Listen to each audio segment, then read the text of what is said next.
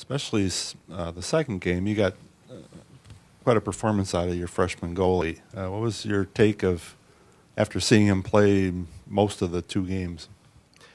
It was one of the positives that came out of the weekend, and we spoke about it right after the game with the guys. We lost the game, but there were several things that stood out, and that was one of them.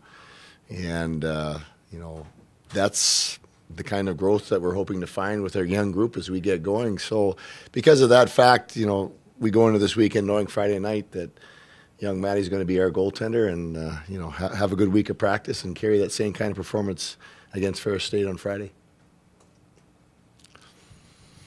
Did you see an improvement from Friday to Saturday out there, Mike? No question. The fact it was our first game on a small sheet against a pretty talented team, and then we were better on Friday. We got the early lead, and we were just playing at a faster pace. I mean, I think unless you've gone from a big sheet of ice to a small sheet of ice, you don't realize the lack of time and space that is created by that shift. I suppose it'd be like somebody sleeping on a queen and going to a single. You roll over and you're out of bed.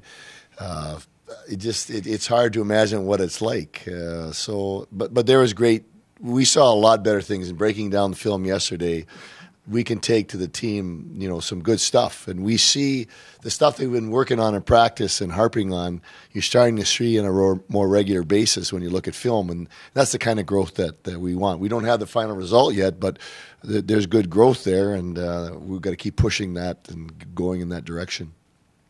Everybody figured there'll be a few bumps in the road as you start out this season. It's just trying to smooth those out and get going a little bit, right? Bumps, I think it's just learning curve. With the expectations of these young people,